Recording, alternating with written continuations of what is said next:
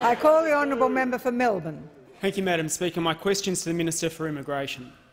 Minister, you said that you could guarantee the safety of refugees under Australia's care at Manus Island if they remain in the detention centre and act cooperatively. Given consistent reports that refugee Reza Berati was doing exactly that when he was beaten to death, isn't it now clear that your commitment is worthless and that you can't guarantee their safety? Or is the brutality at Manus simply another plank in your policy of deterring vulnerable people who are seeking our protection?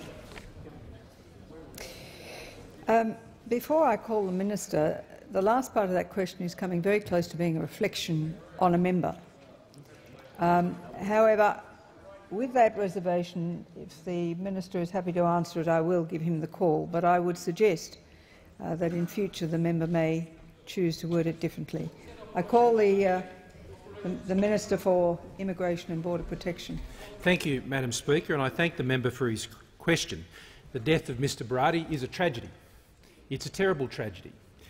It is as tragic as the 1,200 other deaths that occurred over the last 5 years. All of those deaths were no less tragic than Mr Berati. The children who died at sea, of the some 8,000, who got on boats over the last 5 years, when the previous government joined up with the Greens to abolish the measures that worked under the Howard government, Madam Speaker, and they abolished, Madam Speaker. Now, Madam Speaker, the situation on Manus Island has been very difficult. It has. The previous government put in place arrangements on Manus Island, and they put in place all of the arrangements and all of the contractors that were present on that night. And soon after becoming the Minister for Immigration, I went to Manus Island, and one of the first things that presented to me was the issue of security in that compound. And as a result of that, we commissioned a force protection assessment review and started taking immediate steps to improve the security of that compound. And I believe the steps that we took over the ensuing 4 to 5 months saved lives on that night.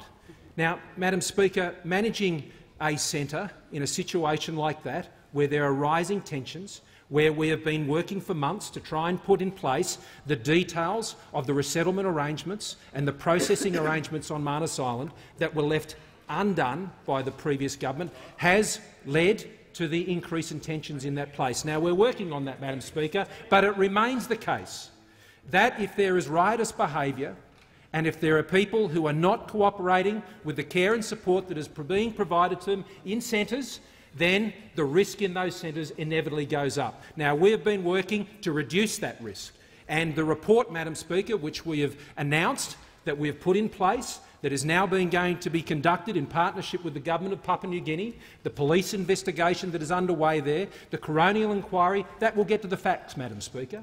That will get to the facts, and we will know what happened on that night.